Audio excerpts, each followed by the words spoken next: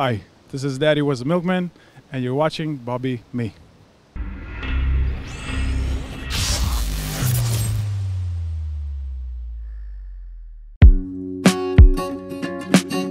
So, welcome back in Latvia. I think we can officially say that Latvia loves you, as you've been here many times. So, could you say that Latvia is a special place for you? Absolutely, absolutely. Like I said on stage, every time we come here, we leave with pockets full of love, and it's mutual. And we can't wait to come back again. And it's going to be Riga in a bit later. You know. And in autumn, you're returning to Riga with your second album, Intimate Us. Yeah. So, tell us about the album. What's the story and what inspired you to write it? Well, I'm not sure if I can say it in a couple of words, but what I can say that it's very honest, it's very personal, and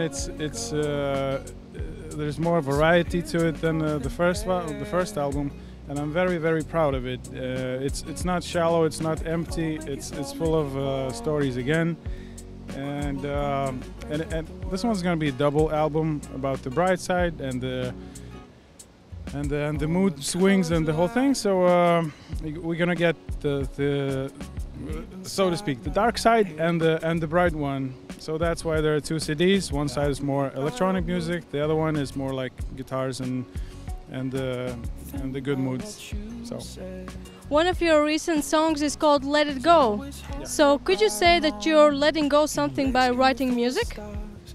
Every time. I mean, I believe everybody has a way to let things go. So my way is writing music, and I do a lot of things through the songs, and it's so nice when some people relate to the songs. You don't even know those people, but they know the emotions that you put into the song.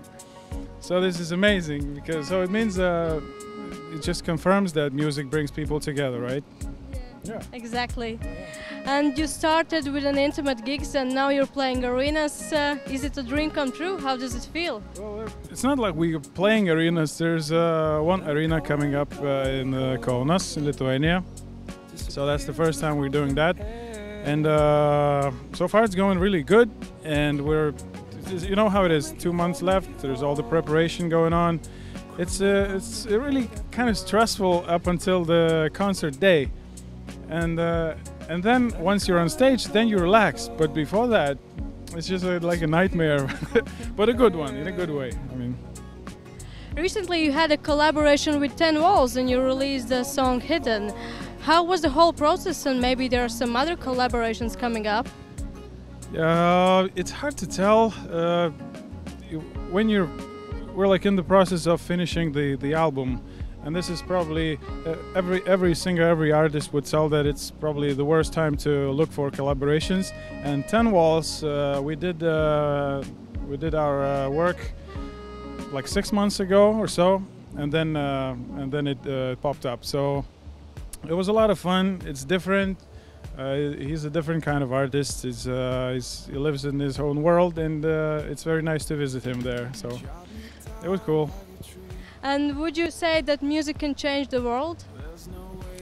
I can definitely say that it can influence it, and if not the world, it can influence everybody. I mean, each and every one of us. And then, so if you go from there, if you get influenced by music, okay, well, it might just like flip a switch in somebody's mind, and he starts doing nicer things, right? Or he starts being nicer to some of his friends. Well, that's kind of like changing the world a little bit, right? So. Yeah, exactly, I agree. And lately we ask artists one important question. If there would be one thing that you could change in the world, what would it be? Oh, I would just like get rid of all the aggression, the wars, the interest, the going after all the big international interests. When they collide and people forget what it's all about, it's really, we live on the same planet. It's not like, okay, I don't know, it's probably enough for everybody. The sea, the sand, then you get some music, and then of course that's like a hippie way of saying things, but in general it's still okay. We're on the same boat, right? So it only makes sense if we get along. So that's probably the one thing that worries me the most. and there are some things I don't really quite understand about the deeper politics and stuff, but to some point I don't even care. I don't want to know some things, but it's not very nice from a person to say, but sometimes it's nice to stay away from those things so you can clear your mind. And I don't know, I just wish so nobody had any big problems. That's my biggest wish. That's a good wish.